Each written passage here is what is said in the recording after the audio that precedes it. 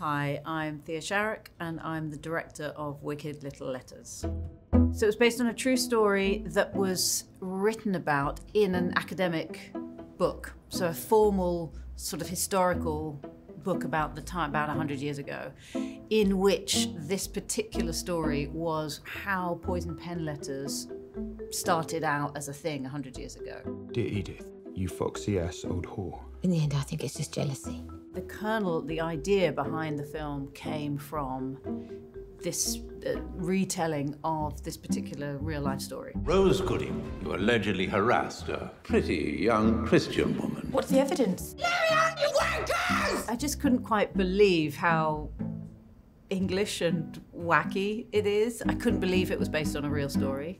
But I was also drawn straight away to the characters. I just thought they were already so well-rounded that for me, working with the best actors is really what I love most about my job. And I felt very strongly that this kind of material was going to draw some great people. And Olivia was already cast as Edith at that point. So, you know, that was like a no-brainer. I think you've been set up, Rose. Is there anyone who'd want to do such a thing? Have you got a pen and paper? When Johnny wrote the script, he wanted very much to try to reflect society at that time. And when you think about the role of women, that is one aspect where the world has changed hugely in 100 years. So at the time, just to have a female police officer was huge.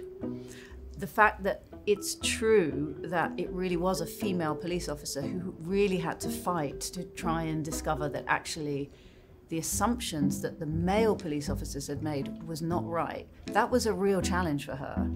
And that became one of the parts of the story that Johnny really wanted to pursue. Obviously, a lot of the drama lies within that. And of course, what that does is bring out almost the joy, I guess, of being able to watch a woman step out, take the risk of stepping out of the boundaries to try and begin to unravel the mystery.